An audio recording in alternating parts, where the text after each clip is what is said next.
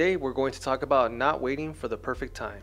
I always find myself waiting to create and became too reliant on this needs to be this way, the weather needs to be that way, and that's just simply a really bad habit to have as a photographer. These were just excuses for me not to create. Looking back at it, these were missed days that I could have captured something totally unique or something that was unexpected. And if the day was a bust, it wasn't a total bust because now I'm way more familiar with the place and I can come back when a whole different scenario of lighting and have a game plan.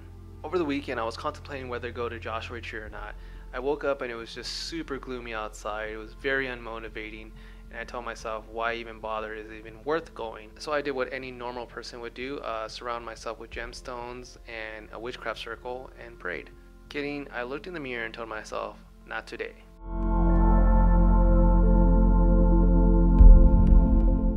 Weapons of choice for that day were the Hasselblad 500, the SX70 Polaroid, and of course my x100v. Damn, she's a beauty.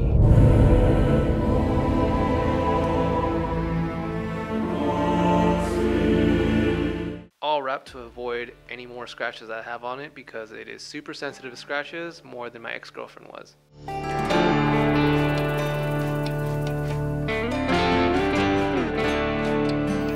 Before I actually went to a Joshua Tree, along the way, a little bit past the exit, there were the windmills.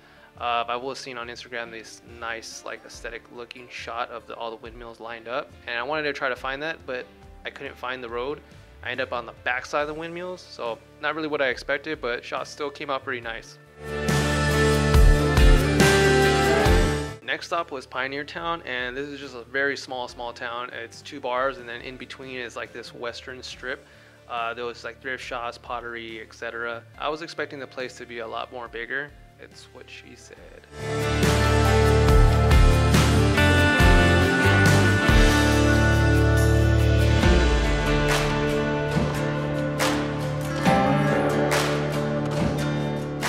Finally arrived at Joshua Tree.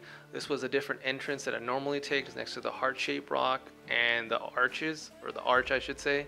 It was quite packed. It was Labor Day weekend, so there's that.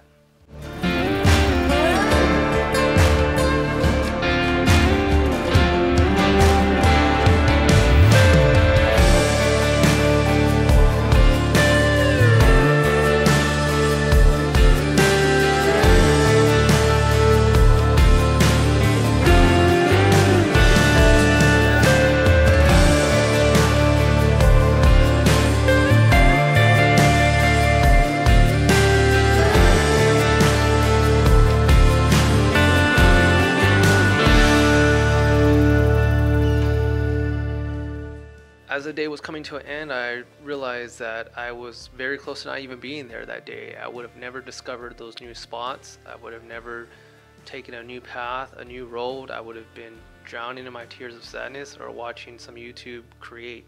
This about wraps up the video. Remember, be kind and keep taking photos.